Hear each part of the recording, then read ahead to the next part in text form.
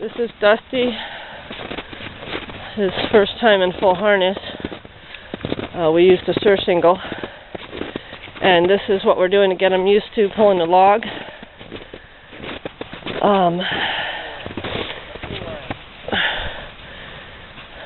So he can see it on both sides. I'm using an open bridle. Dr. Cook's Bitless bridle because I don't like the blinders. I don't want nothing to take him by surprise.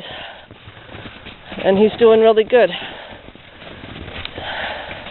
And this is also his first time, I think, being driven with the lines way up in the turrets. So you need a finer cue, and everyone's doing awesome.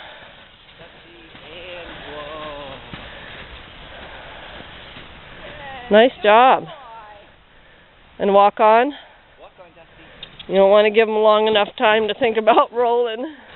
He's got a lot of tack on him because they were using a full-size harness that we've adjusted to fit him. It's just kind of a crap harness until his comes in. You're all right. Good boy.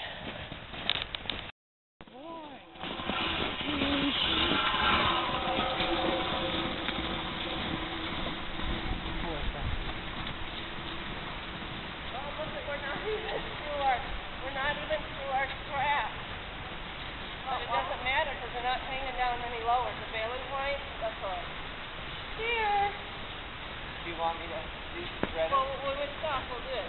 Let's go a lap. Easy. Good boy, Dusty. Good boy. You're a good boy.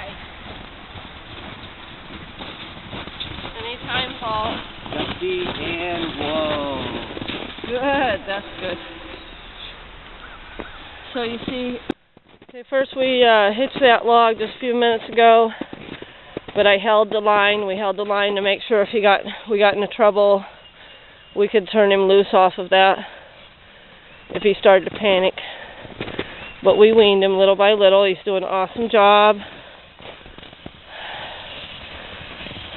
Just pulling this log.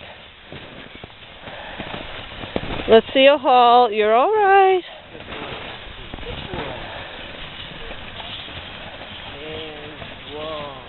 And release.